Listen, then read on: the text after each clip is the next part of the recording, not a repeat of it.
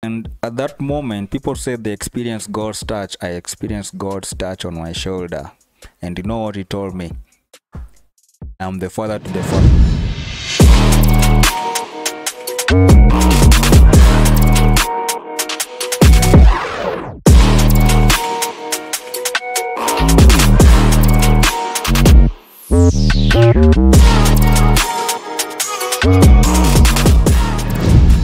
So guys, we're back. Welcome back. Msiende mahali popote. So our guest today, nyi mnajonga kuna dad na stepfather. Wetu wamekuwa na baba watatu so far. So I want him to talk about the third father. Let him familiarize us with him. So Chris, after some years, ama hata ni immediately, you came to know of a father who has loved you, a father who has been there for you, a father who has protected you, a father who will, you like 100% sure he'll always be there for you. Yep. Tell us more about it. Where did it start? I came to meet my father. Initially, I met my father when I had given my life to him. But the reality and experience of meeting him came on one Father's Day. On one Father's Day, I was in a church service and I was playing keys. And when I was playing keys, then pastor say that let every family go together and pray as a family. And you know, I'm in that church, I'm alone. I don't have a father there, I don't have a mother there, I don't have a brother there. I'm just me. So it really hit me hard because I could see children running to their fathers, youth running to their father, their family, taking family photos, but I'm just there hanging alone. And I remember that was the day when I shed tears about my dad. Let me interrupt you. How old were you by then? That I was about 17. Okay. 16, 17 years. It did hit me hard. And as I was thinking about it, because I played keys and then went and sat down, because the people I was with, they were not sensitive of what was going on because they knew my father is not there. And so I was there. After sitting down while they were praying, I sat down and I closed my eyes and I was thinking about my grandfather, then asking myself why my dad died. And at that moment, people said they experienced God's touch. I experienced God's touch on my shoulder. And you know what he told me? I'm the father to the fatherless. Fear not, I'm with you. That's the only word I was given. And I felt peace, total peace and freedom came over me. And from that moment, I never thought about my father again. I've always known God as my father. So if I have any other thing, I go to him. Good example, when I was in high school, I had very hard time because school fees issue, having a single mom and a job. Now you have to pay school fees. I can confess that I studied in high school without school fees. The only school fees I paid was 10,000 in first term of the school. Lucky you. And while things were happening and I'm being sent home for school fees, I will cry to my father and ask him, Lord, you took me to that school. I don't have money and I don't have a father. That you know how you'll pay my fees. I don't know. And God also, being a father, you always want to see your consistency. So whenever I was sent home for school fees, I will go to library and study from the library. I copied the timetable of school on my book and went with it to the library. So whenever school opens at 8, I was in library at 8. The first lesson being math, I will do math until the time written there is over. Then I go to the next topic, then to the next, then to the next. And God was giving me such understanding that I could go back to school, do the exam and pass.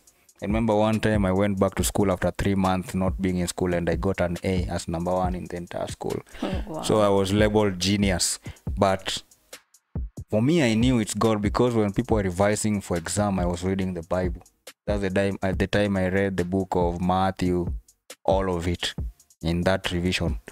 So the teacher asked me, do you want to become a pastor? I said, no, I just want to read the Bible because I've not been in school. I give myself stress for revising. So, but the result came what? God confirming that he is the father who said he is. And that has been a journey that transformed me.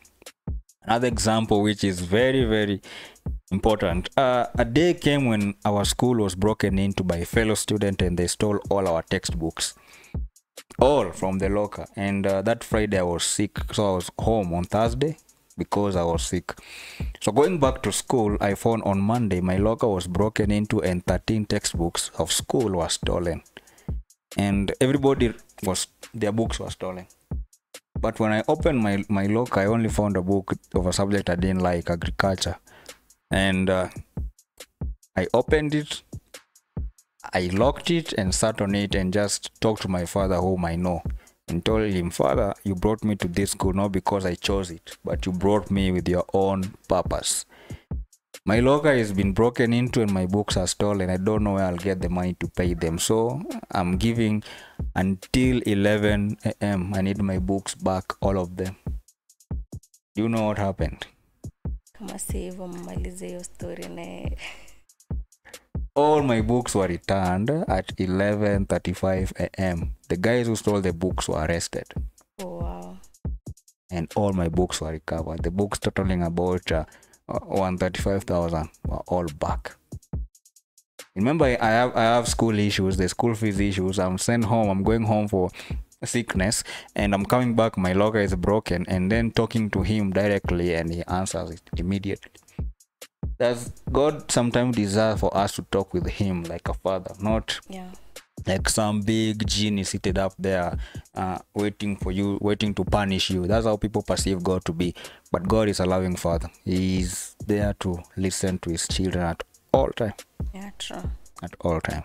Yeah, so that's how I discovered him as a father, and he introduced himself to me as a father. Until date, he has never failed me in any way. Not a single day. And he never fails. That's what he says, right? So our last, not question, but to wind up, I would like you to talk to those people who do not have fathers, have never seen them, or they are there but absent. Just give them a word of motivation, and maybe it will be helpful to someone.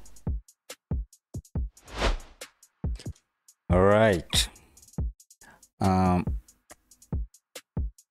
Because if you did it, they can also do it, with or without them. Yes, they can. So one thing I can tell you that you'll remember for life is be grateful for being where you are right now, because that is what is important.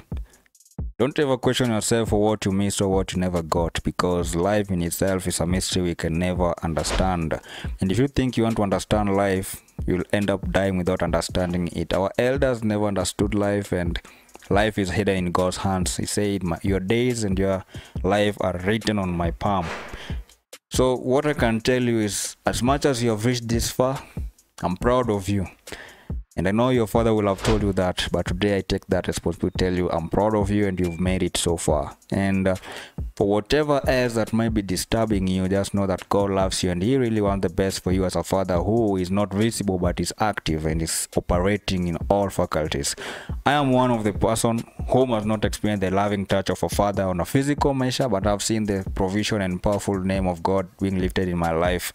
If I was to live my life depending on my dad, I think things I have achieved so far, I will have not achieved them if I focused on that. Things that kills you from achieving what you want to achieve in life is looking back while going forward, which will never happen. The next thing you'll do is you will crash and fall, and you lose your direction, your purpose, and your mission in life. If your father failed to become a father, you can be a good father, you yourself, by taking charge of what you thought your father would have taken upon you to become a good father.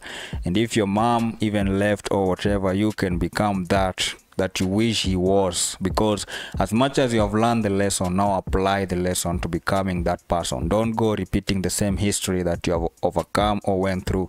It is not worth it. It is not you to repeat the history to your children, because we are told that we always replicate what we have gone through.